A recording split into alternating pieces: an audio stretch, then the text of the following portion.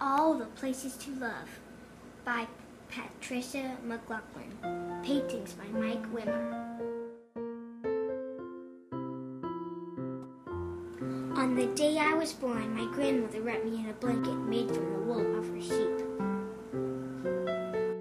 She held me up in the open window so that what I heard first was the wind. What I first saw were all the places to love. The valley, the river falling down over the rocks, the hilltop where the blueberries grew.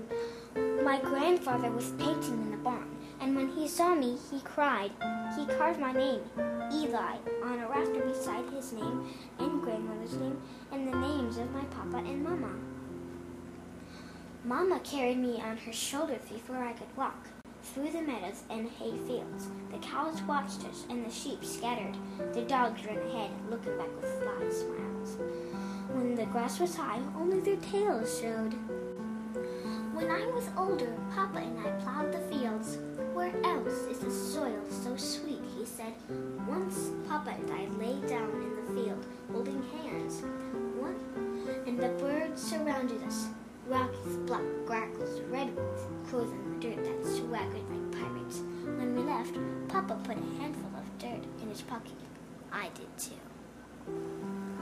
My grandmother loved the river best of all the places to love. That sound like a whisper, she said, gathering in the pools, where trout flashed like jewels in the sunlight. Grandmother sailed little bark boats downriver to me with messages. I love you, Eli, one said. We jumped from rock to rock to rock, across the river to where the woods began, where bunchberry grew under the pine needle path and trillium blooms. Under the beech tree was a soft rounded bed, where a deer had slept. The bed was warm when I touched it. When spring came and the meadow turned to marsh, cattails stood like guards and killdeers called. Ducks nested by marsh marigolds, and the old turtle, his shell all worn, no matter how slow, still surprised me. Sometimes we climbed to the place Mama loved best, with our blueberry buckets and a chair for my grandmother, to the blueberry barren where no trees grew, the sky an arm's length away, where marshhawks skimmed over the land, and the bears came to eat fruit. And wild turkeys left footprints for us to find, like messages. Where else, said my mama, can I see the sunrise on one side and the sunset on the other? My grandfather's barn is sweet-smelling and dark and cool. Leather harnesses hang like paintings against old wood, and hay dust floats like gold in the air.